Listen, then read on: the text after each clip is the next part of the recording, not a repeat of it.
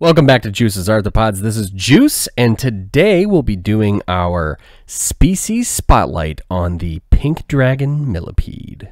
The pink dragon millipede is one of the most annoying common named I've ever heard of when it comes to names. The reason for that is there are two major what could be convinced as pink dragon millipede. There's Desmoxytes planata, which is the one that you will see in this video. It is unfortunately commonly mistaken for Purposea. Now, a lot of the issue with this is due to the fact that the import sellers are selling them all as general pink dragon millipedes. When, ironically, the actual common name, I know common names are trash, for the Purposea is actually shocking pink dragon millipede. So this is actually really important because you will notice in the video here, these are the ones that are being sold as pink dragon millipedes, but they're purple. So I don't know what to tell you.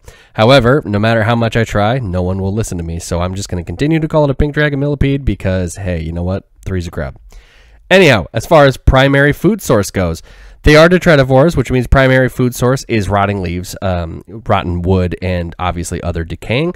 But as you can see in this video, they love themselves some rotting vegetables. Don't mind all the mold in the cage. This is by design, as they tend to do very well in high humidity requirements, which we'll discuss in a care guide in the future. But a little bit of mold killed nobody, and there's enough springtails in there that I'm not worried about it. So they seem to thrive in this type of habitat. So if you're the type of person that doesn't like a little bit of mold, don't buy millipedes. For the country of origin and the climate required for these, they, due to humans, were originally only in the Myanmar, Malaysia, Thailand, and Sri Lanka areas, but they have spread exponentially. These guys breed very quickly, which is actually one benefit and one con of them, but we'll discuss in a different day. Level of care for them, well, actually, because of the country of origin, humidity needs they need to be very, very high. Like wet is fine. So just keep that in mind. Do not dry them out like you might some other species where you have one half be a dry side. These guys do need quite a bit of dampness due to the region they're from. For level of care, it is intermediate just because of that humidity needs.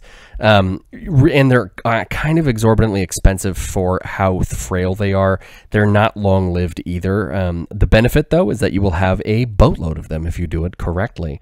And what do I love about them? They are so creepy when it comes to millipedes. They are not like any other millipede I've ever seen. They have this very centipede look to them that is actually really cool without all the toxic cognates and horrible things that centipedes are capable of doing. They're beautiful colors, you know, with anything. If it's that bright, there's a reason. And the reason for that is they actually have a bit of the ability to create hydrogen cyanide. So they will have a very strong almond smell. Do not eat these, and probably shouldn't even handle them. But if you do choose to, I would recommend gloves or wash the hell out of your hands afterwards. Hope you liked this video. Like and subscribe.